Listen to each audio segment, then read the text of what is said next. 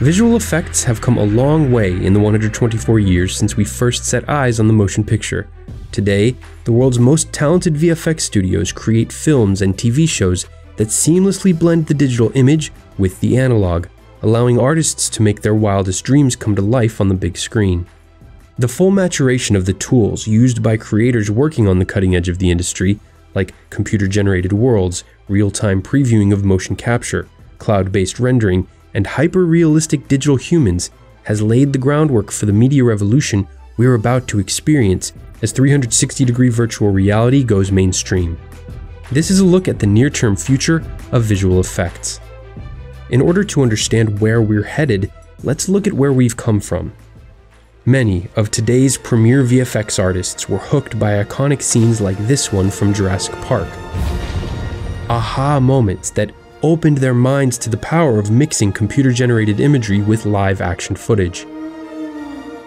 Today, nearly 25 years after Spielberg's T-Rex changed the game, every single film on the 50 highest-grossing movies of all time list relied heavily on visual effects, or was completely animated. But what might be even more telling is that 25 of them were released in the last 5 years.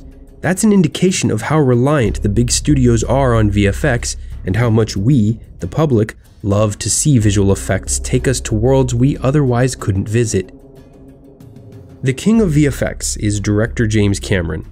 For both Avatar and Titanic, the two highest-grossing films of all time, Cameron pioneered a number of new techniques that heavily influenced the blockbuster movie industry, like a motion capture stage 6 times larger than any before, a way to preview shots in the virtual world in real time while motion capturing them on set, and a technique to enable full performance capture using small cameras right in front of the actors' faces to collect facial expressions and, importantly, eye movement.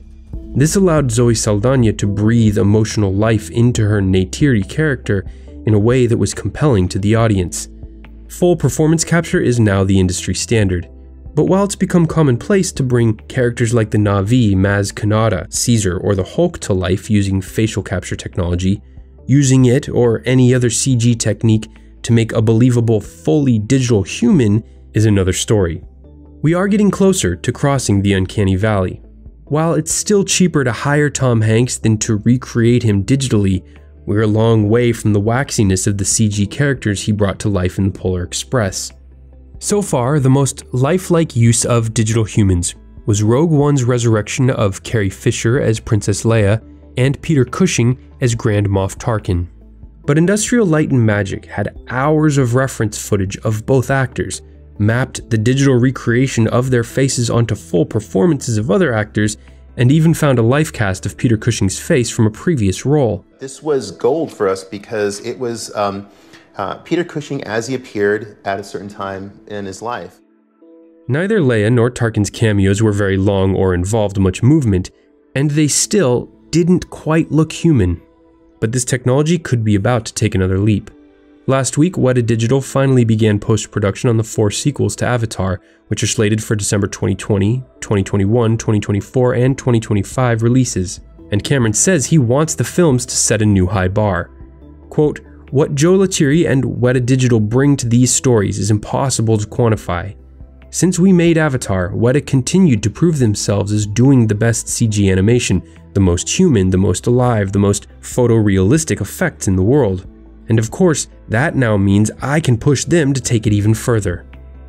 But what really needs this push isn't traditional films like Avatar, it's the newest form of entertainment, virtual reality. Because effects studios can make literally anything else look photorealistic, creating believable digital humans seems to be the last big hurdle to creating feature-length films for VR. Why do I say that? Well, visual effects are the most expensive part of filmmaking, and that expense is multiplied for live-action shots in VR, where VFX need to be applied to an entire 360-degree environment. Plus, there aren't anywhere near enough paying customers right now of virtual reality content to make a VR-only live-action film with a budget in the tens of millions of dollars worth it, let alone hundreds of millions of dollars. So to help bridge this huge gap and demonstrate what's possible, Google created a series of short films called Spotlight Stories, each made to be viewed in 360 degrees. But In the entire 2 years of the project, only one of them has been live action, the 5-minute film Help. For a first-time effort, it's a pretty entertaining experience, although it does feel more like a ride at Universal Studios than a film. As the first VR experience to use cinema-quality effects in a live-action setting, Help did break new ground and inspired the invention of some entirely new filmmaking techniques. Another challenge was the sheer amount of data that was created during the shoot using 4 RED cameras, each filming in 6K resolution. Factor in the data and rendering time of the monster and all the effects, and you begin to understand why the near-term future of effects-driven VR filmmaking will likely be entirely CG, without any actual real-world cameras. But whether it's VR, 3D, or just effects-heavy high-res 2D media, VFX houses need increasingly powerful machines to render their massive files. The solution is cloud computing.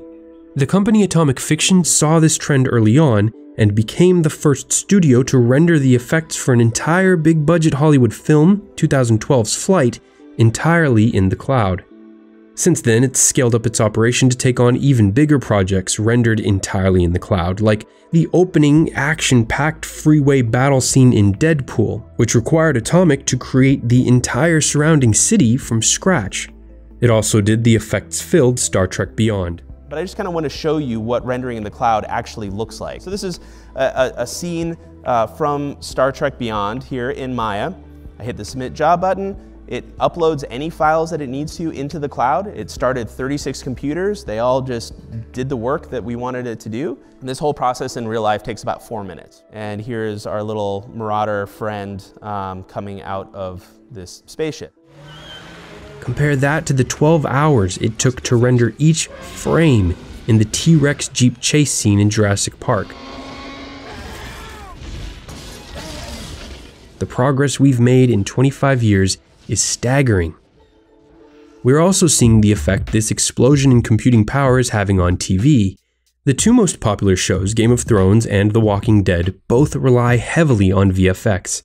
One innovation used by Game of Thrones to create the epic war scene in the Battle of the Bastards is the animation and artificial intelligence software Massive, first designed for Peter Jackson's Lord of the Rings trilogy.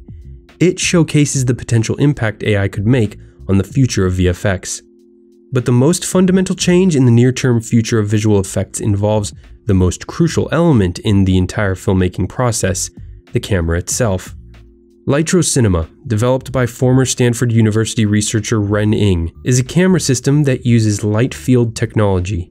Light field not only captures the intensity of light in a scene, which is the information captured by conventional cameras, but it also records the direction the light rays are traveling in space. Litro Cinema offers the ability to focus anywhere in your scene. You have the infinite ability to focus and create any aperture or any depth of field. With Depth Screen, it's as if you had a green screen for every object.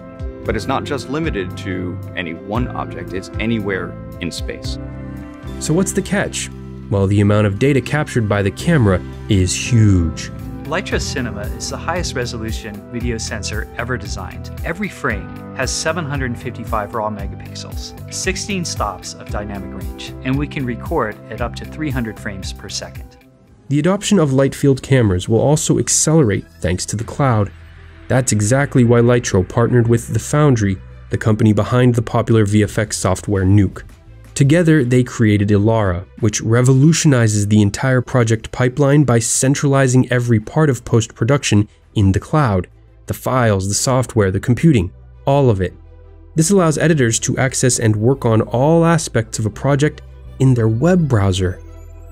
So that's where we're headed. Massive amounts of visual effects applied to media captured without concern for green screens or much worry about lighting, created by completely mobile teams collaborating on projects in real time from all around the world. As the infrastructure of the internet and the speeds it can deliver catches up to the current power of our computers, more and more people will gain the ability to create and innovate, while also exploring and pushing the boundaries of virtual reality. Thanks for watching. What innovation in visual effects has you most excited for what's to come? If you enjoyed this video, give it a like and subscribe so you can join us on the regular expeditions we'll be taking into the future of all sorts of different industries. Until next time, for TDC, I'm Bryce Plank.